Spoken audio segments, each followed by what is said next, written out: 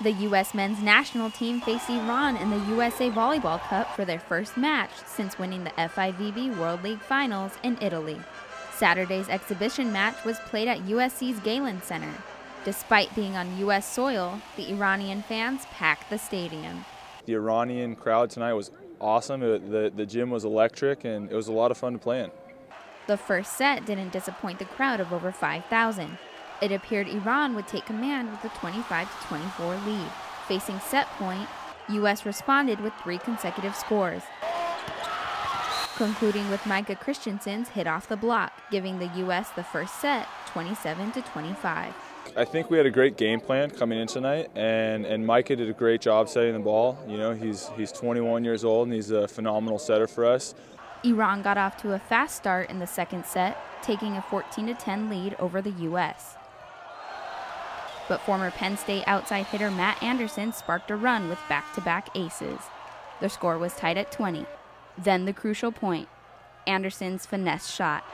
Team USA a 1-point advantage that leads to a second set victory, 25-21. He won that set for us, and he was great from the service line all night long, all 4 sets, and that's just kind of what he does. The momentum created in the second set positioned Team USA for a sweep.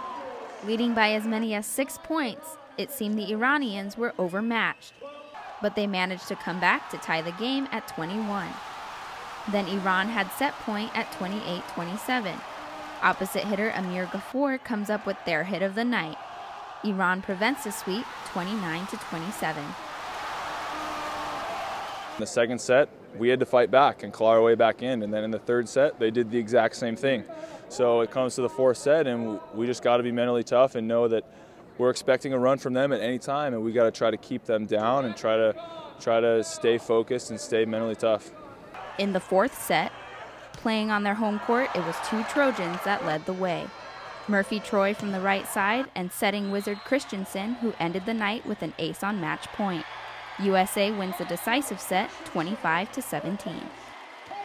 You know, it's so easy for a team that has success to just go into practice and be like, hey, you know, we're successful, but we have to play every practice like it's the biggest game in the world, and we're going to do that.